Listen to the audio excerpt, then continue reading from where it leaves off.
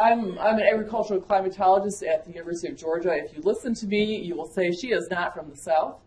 And that is very true. I grew up in Michigan, and I went to graduate school in Wisconsin. And I still have my Wisconsin accent. If you listen carefully, you can hear that.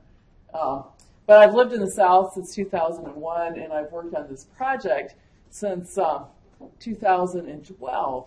So it's just a year into the project of looking at animal ag and climate change. And at the time, the project had no climatologists at all on the project. I was like, you know, you really probably ought to have a climatologist to talk about climate change. And so they said, well, good, then you can do all the climate stuff. And so what I'm going to talk about today is basics of climate science. A lot of this is really geared towards talking to producers, talking to extension agents about climate change, with the idea of equipping them with the basic science so they can understand news stories that are going on. They can understand things like the importance of talking about sea ice, other things like that. So it's broken into two parts. The first part, the first 30 minutes, is going to talk about basic climate science, just basic energy balance and things like that. And then in the second part of my talk, I'm going to go on and talk about climate modeling and climate predictions.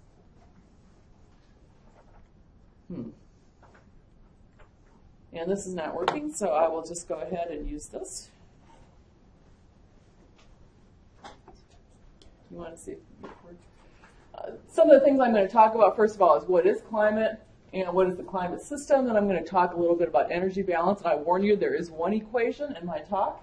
And I'll talk about why I want to discuss that a little bit. How to measure and describe climate and climate variability. Is it working now? Sure. Excellent. And what we can learn from past climates. I'm going to talk about past climates just briefly, but it's an important topic because a lot of times people will say to me, well, we only have 100 years of climate record. We know from fossils and things like that in the past that climate has been a lot different. And so we're going to talk a little bit about why you might want to look at past climates. There we go. So what is climate? The most simple explanation, if I asked you to give a definition, would probably be average weather. That's the one I get most often. It's really a combination of all the long-term weather events that occur in a given area at a given time. This is sort of a shorthand graph that has a lot of it. You can see this is for Athens in 2013 where I work, and the green band here defines the average high and low daily temperatures. The reds are the extreme high temperatures for each date of the year, and the blue are the extreme lows. And then you can see superimposed on that there's this gray, which is the actual weather that occurred that year. And so if you put enough of those years together, then you would kind of recreate this pattern. And you can see that in 2013, at the time it started, we had a really warm spell in January 2013. A lot of variability in the spring, as you would see here, or most other parts of the mid-latitude. And then in the summer, that particular year, we were very close to normal every day. So you can see the weather pattern falls very closely within that green band in 2013. In fact, maybe even a little on the cool side, and that's because it was really rainy. The rainfall is shown here on the bottom. And that was our third wettest ever year in Georgia. And so it's not surprising. We had a lot of clouds. A lot of farmers had problems that year. Because it was so cloudy, they didn't get as much solar radiation for the crops as they would in some other years. But climate is described in a bunch of different ways. You can talk about the averages.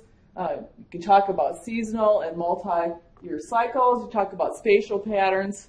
Climatologists spend a lot of time looking at graphs, but they also spend a lot of time looking at maps because you want to see the variations in the weather across space. Talk about air masses. Talk about trends. And a lot of different ways to describe climate. It's very much a statistical kind of science, although that's certainly not all of it. If we talk about the climate system, we're really talking about everything that's inside this box. The sun provides a source of energy that drives the whole atmospheric ocean system. That includes not only the atmosphere and ocean, but also ice, mountains, the vegetation that's on the earth, and all those things acting together. The sun is really the only thing that's external to the Earth system that shines in. And then everything that's inside of this box here all interacts together. And so when you're trying to do a simulation or a model of that, you have to take into account not only all those individual factors, but how they react to each other. And that reaction is done within the idea of having the energy in and the energy out all sort of being accounted for. So when we talk about energy balance, we're talking about whether or not the energy that's coming into the system from the sun balances out the energy that's going out. When you have something that has a certain temperature, it radiates energy in the form of long-wave radiation, infrared radiation, back out to space. And so when it's in balance, then the amount of energy that's coming in from the sun balances what's going out. The very simplest way to think about that is just if you've got more energy coming in than the energy is going out, the temperature is going to go up. Vice versa, if the energy that's coming in is less than the energy that's going out, the temperature is going to go down. It's very similar to keeping account of a bank account, or if you're keeping track of nutrients in a field or something like that. You're always trying to keep track of what you're putting on, how much money you're putting into your bank account, how much is going out. And, you know, the best of all possible worlds for most of us would be that we have more money coming into our bank account than we have going out. Our balance would go up. Unfortunately for a lot of people, especially me during the school year, because I've got a teenage son who's in college right now, sometimes the amount of money that we're spending is less, or the amount of money that we're taking in is less than the amount that we're spending, and the balance tends to kind of sink down. Hopefully a short-term problem and not a long-term problem. So here's the equation that I wanted to show to you just to really describe what's going on with the energy balance. And I'm not going to give you homework on this or anything, but I do want to kind of show you what's going on. The left-hand side of the equation here really describes the energy that's coming into the system. And the right-hand side describes the energy that's going out of the Earth system. And so if I start by talking about the first term, S divided by 4, S is the solar radiation that's coming in from the sun. And when we look at past climates especially, solar radiation becomes important because there's subtle variations in the orbit of the Earth that can change the solar radiation that's coming into the climate system. And that can actually lead to the production of ice ages and things like that. There's also shorter term cycles, which we'll talk about a little bit, that are important. The reason it's divided by 4 is that when the light comes, it hits what the sun sees as the disk of the Earth, but really the Earth is a sphere. So you have to take that energy and spread it out around the whole volume, or the whole Earth area of the Earth instead of just the disk of the Earth. So you're dividing it out across a whole surface area, and that's why it's divided by 4. The second term that's on the left-hand side is something called 1 minus A. A is called albedo. And albedo refers to how reflective the Earth is. So if you go outside on a winter day and there's a lot of fresh snow, you know, you can get really blinded. There's a lot of reflection of sunlight back to your eye. The albedo of fresh snow is very high. It's 90% or more. So most of the sun that hits the snow is being reflected right back away from it. And if you have low albedo, if you have dirt or black asphalt or something like that, then 1 minus A, albedo there is very low, so 1 minus A would be very high. And the reason that's important is because when the sun hits the Earth, there's a certain amount of area that's white, reflects sunlight back to space. That can either be from snow, either in the form of seasonal snow or glaciers, the ice caps in Greenland, the ice cap in Antarctica, the sea ice that's in both the Arctic and the Antarctic are very highly reflective. So if you've got a certain amount of that, it's going to be reflected back to space. And the average albedo for the Earth is about 30%. Varies a little bit depending on the number of clouds, but it's something like that. It's related to the ocean, it's related to the land surfaces, and so on. And one of the issues that comes up when you talk about something like sea ice is that sea ice is one of the things that really affects the albedo of the Earth.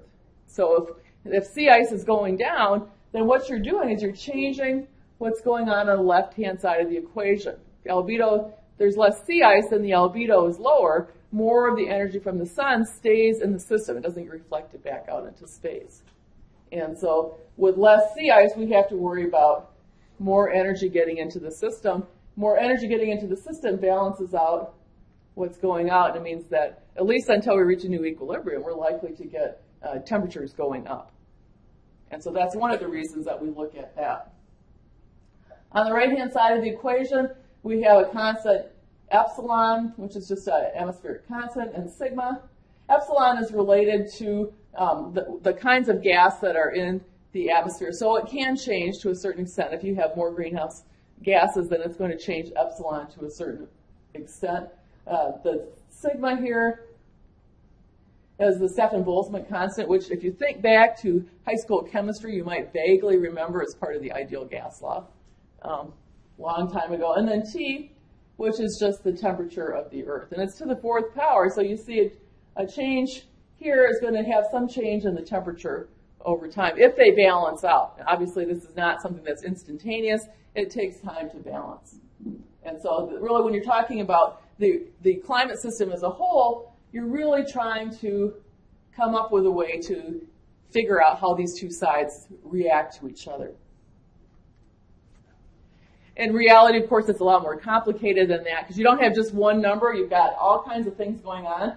This is a diagram which just shows the relationship between aerosols and gases and what's going on as they interact between the ocean and the atmosphere, emissions from humans as well as emissions from trees and things like that, the effect of clouds, and all these things interact together. And so when you really want to build a good climate model, you got to take all that stuff into account. A lot of it happens in the form of what we call feedbacks. Feedbacks can be both positive and negative. One feedback that you might have heard of before is if you're at a concert, you hear a squealing in the microphone. And what that means is that usually the microphone is placed in such a way that there's a speaker right behind it. You talk into it, the sound comes out from the speaker, goes into the microphone, and gets amplified until you get a squeal. We call that a positive feedback because when that happens, your initial pulse, initial speech, or initial piece of music or something like that goes in, and it gets louder and louder and louder over time. So it's positive. A small increase can lead to a large change in something that's going on. So one example in the Earth system for that is you got sun shining on the snow and ice, maybe at the Arctic, in the Arctic sea ice or land ice in Greenland. That sun melts the snow, goes from a white high albedo area to a low dark albedo. So more sunlight stays near the surface, more ocean is exposed, there's a lower albedo overall in that area. You get more energy, the temperature goes up, it melts even more snow and ice. And so you get that kind of feedback where the snow and ice can vanish very rapidly. And so that's something that people have to keep in mind as one of the feedbacks. Remember, there's a lot of these going on all at the same time. At the same time, there's also some other feedbacks that are what we call negative. In other words, if you push something one way, other things happen within the system to push it back the other way.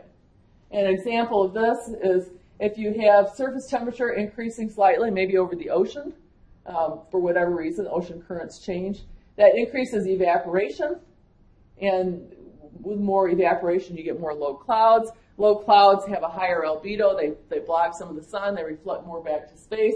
That tends to cool the temperature. The temperature is cooler, you get less evaporation, you get less clouds, and it kind of swings back and forth the other way. So a negative feedback, if you push on something, it just kind of swings back the other way. Positive feedback, if you push on something, it goes even further the same direction.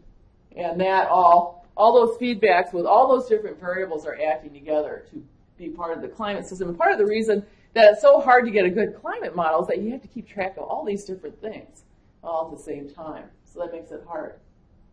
Well, what controls the climate at a given point on the Earth? One of the things that controls it is where we are in the globe. And there it's mostly related to the latitude, because if we're closer to the equator, the sun comes down on us more directly. So that really tells us something about the strength of the sun's energy at a particular spot. Where you are in the continent is important because it tells where the wind is coming from and the characteristics of the air that it's bringing. The diagram down here, here's Athens, Georgia. We have really, in the winter, most of our wind comes from across the United States and from Canada, and it's pretty cold and pretty dry because it's coming from a long ways over land that's also very cold and dry. In the summer, most of our wind tends to be from the southwest, so it's from the Gulf of Mexico, If you've ever been down to the Gulf, you know it's pretty warm, and of course it's very humid, and so in the summer we have a considerably different climate. Now as you move up here to New York and the Northeast, you're going to continue to see that winter contribution from the Northwest, and it's going to be, in the winter, fairly cold and dry, but you're also going to get a contribution from the Atlantic Ocean, and the nor'easters especially. So you got that contribution. Also in some parts of the Northeast, you have the contributions of the lakes. Now I grew up in western Michigan, in Grand Rapids, and we had a lot of lake effect there. Every winter, it was not particularly cold. We had a lot of snow. We had clouds every day. And so when I moved from Grand Rapids here over to graduate school in Madison, Wisconsin, on the other side of the lake, it was probably 10 to 15 degrees colder on the average every day, but it was sunny. And so just that little difference at the cloud cover can really make a difference in the local climate. Where we are in the continent tells us something about the relative effects of the continental cold air and the warm, moist air from either the Gulf of Mexico if you're down farther south, or from the Atlantic. Of course, if you're on the west coast, then you have to worry about the effects of the Pacific Ocean. All those things matter. Landforms and water are important. As I mentioned before, the lakes certainly can make a difference. The elevation makes a big difference. In Georgia, we've got a lot of coastal areas, but we also have mountains. Of course, in New York, you've got the same thing. You've got the coastal areas near New York City, but then you also have the highlands and the Adirondacks and things like that. And the valleys can make a huge difference because the cold air will sink down into the valleys in the winter and cause some differences in that. Even locally, this is a picture near my house. There's a little tiny valley there, and often in the early mornings when it's cool out, we'll get fog developing just in that low-lying area. So if you have a field and you're worried about what the climate is like in that field, if there's some variation in topography in the field or variation in the soil, you can actually see variations across a field that doesn't even have to be very big. Local climate, or sometimes we call that microclimate, can be very important. Or if you're a gardener, you might be able to grow things on the south side of your house you wouldn't grow on the north side of the house because of differences in the microclimate there. We measure climate in a bunch of different ways. The variables that we tend to look at most often are temperature and precipitation. If you're a farmer, sometimes those aren't the most useful. If as a climatologist, I say on the average, the temperature is going to go up 1 degree or 2 degrees, average temperatures aren't very useful because most farmers don't make a lot of decisions based on annual average temperatures. They make decisions based on the length of the growing season or on the number of days with temperatures above a certain level. Historically, a lot of the climate models haven't been very good at answering those questions, and as climatologists have tried to interact more with people who use that, we've realized that you've got to come up with variables that people are going to be able to make decisions based on. So some other things that are starting to be looked at more are things like cloudiness, humidity, which Stephen's going to talk about later when he talks about heat stress on the cattle and so on, become more important, but are things that historically have not been looked at as often. They're harder to measure, for one thing. The instruments aren't as good, and so they have not tended to be used. Wind speed and direction, as you saw earlier, where the wind is coming from can really determine what your climate is like locally. But historically, they haven't done a lot of work with climate models to look at that. And solar radiation can also be important if you're worried about crops that depend on a certain amount of sunlight to really grow well. There's a lot of different ways to describe climate. Climatologists often look at these seasonal patterns. You see the warmest temperatures tend to be in the summer, at least in the northern hemisphere. And there's a regular seasonal cycle that's related to the solar radiation. But this also related to other things like the amount of cloudiness and where the wind is coming from. Related to the orbit around the sun. Now, it turns out that for us, the time of year that the sun is closest to the earth is actually in January. Which doesn't, it doesn't seem very, you'd think that we would be the coldest when we were farthest from the sun and the warmest when we were closest to the sun. But really, it's the tilt of the earth that drives a lot more of that seasonality than the distance to or from the sun. And so that becomes much more important. There's a lot of other ways to describe climate as well. You can talk about where the storm tracks are. That becomes very important when we talk about things like climate variability. because storm tracks tend to follow where the biggest extremes in temperature gradient are, changes in temperature over time. And so that becomes more important. In the winter, the whole system kind of shoves to the south, and there's a lot more activity in the southern part of the United States as far as storms going through. In the winter, it tends to move farther to the north. You see a lot more here. When I was in Wisconsin, the biggest month of the year for severe storms in northern Wisconsin was July. That's because that storm track was farthest to the north, so the most active weather was up to the north. In the summer in Georgia, we very seldom get a lot of thunderstorm activity. Well, we get pop-up thunderstorms, but we don't really get very much frontal storm activity from cold fronts coming through the area because they're mostly confined to the northern parts of the country. We're up here. One of the nicest things about being in Wisconsin was that even in the middle of the summer, you could still, if you wanted, you plan on having cold fronts come through every few days. I got married in July in Madison, and it was July 13, which is climatologically just about the hottest day of the year, in a church with no air conditioning. And yet, a cold front came through the day before, and it was a perfect day. My husband said I planned it on purpose. I didn't, but I'll take credit for it. And so that was really nice. But you wouldn't see that happen in Georgia. The storm track is just too far to the north that time of year to plan for it. And there's other things like looking at paths of hurricanes and so on that can also help to define the climatology. Of course, besides the climatology, the average weather over time, there's a lot of climate variability as well, year-to-year variations. Some of the things that can cause that are things like ocean temperatures, and that includes El Nino and La Nina. There can be conditions in other parts of the country that kind of shift the weather patterns over time. This past couple of years, we've seen a ridge of high pressure in the western part of the United States, which has caused or helped contribute to the drought in California and the Pacific Northwest, but has also led to low pressure in the east and led to relatively cool conditions in the eastern United States, which you've seen the last couple of years, and we've seen down in Georgia as well. Other things that can cause climate variability, some people wonder about sunspots. I think there's been some research on that. There's a lot of discussion, but not a lot more heat than there is light. El Nino and La Nina, how many of you have heard those terms before? Most people have. So I'm not going to spend a lot of time. It's been in the news a lot the last few days, actually the last few months, because we're in the midst of a strong El Nino right now, and it's expected to last for at least the next few months. So this is a picture of temperature anomalies in 1997 and 1998. White is above normal temperatures, purple is below normal. This was the last really strong El Nino that existed.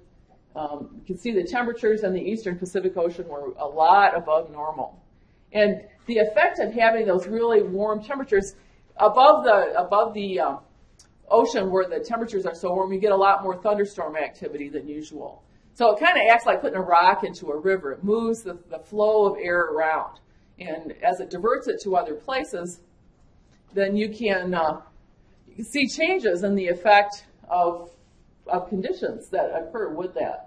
And La Nina is just the opposite of that. It's colder than usual water, again, in the eastern Pacific Ocean, which can cause effects really across the whole world, not just in one part. You can see this is the diagram. The reds are El Ninos when the water is warmer than usual. The blues are La Ninas. And, you know, it's not exactly regular, but it happens every 3 to 5 years on the average. And if you also look carefully, you can see early in the record, from 1950 to about 1975, there's more blue than there was red, and then there was a period where we had a lot more El Ninos.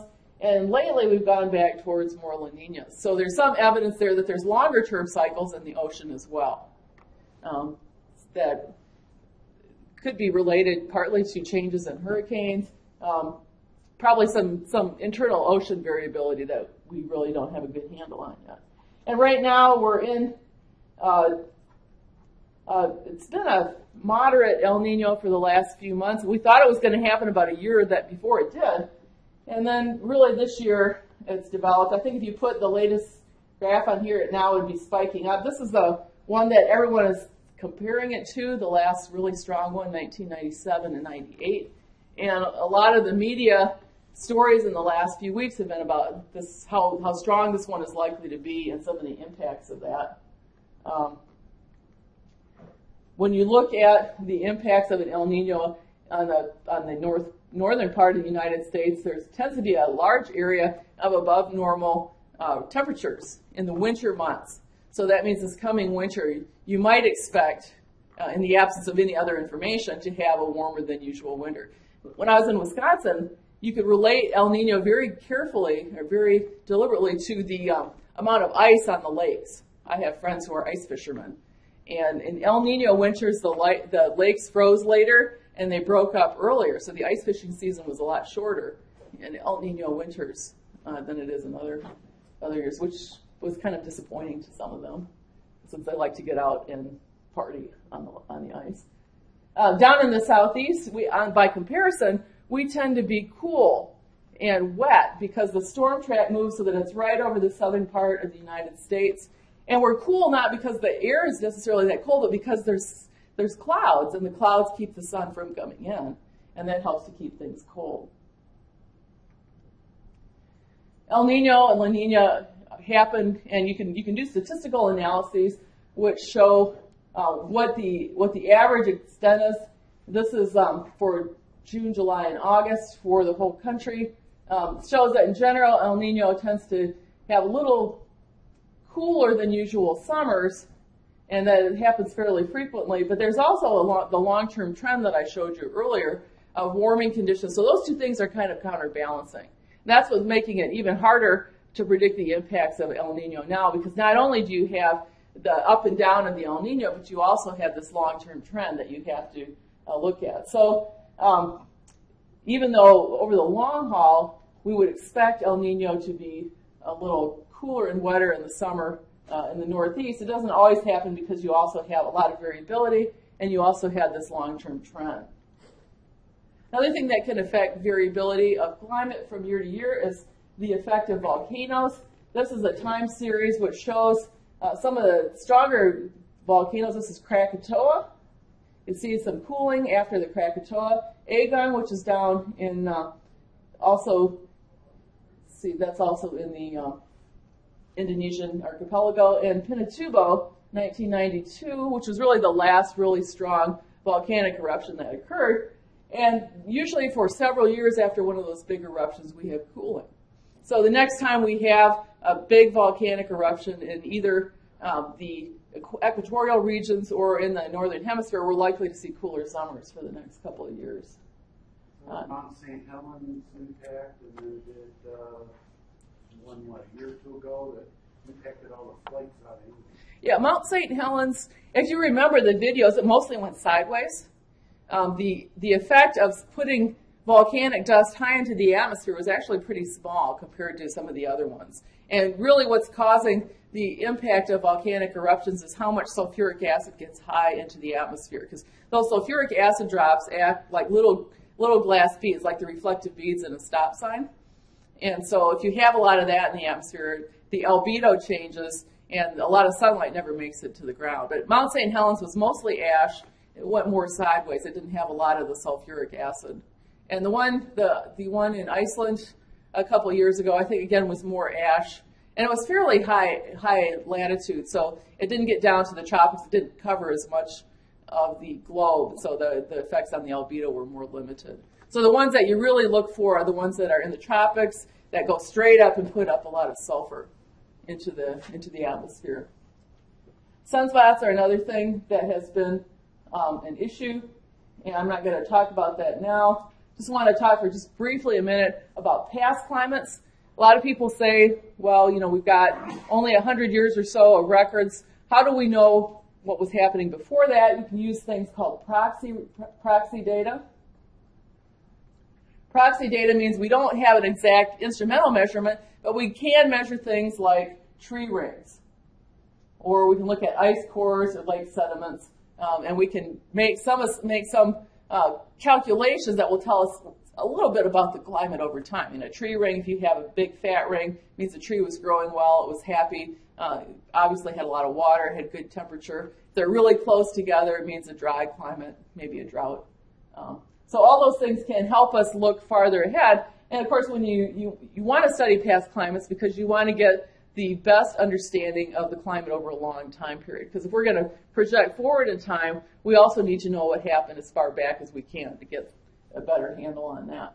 So we study past climates to explain differences from the present climate, but also to give us a clue what it might be like in the future. And it also is very useful when we get to climate modeling, which I'll cover in the second half, to really give us a confidence that the models are acting properly. And I'm going to stop right here.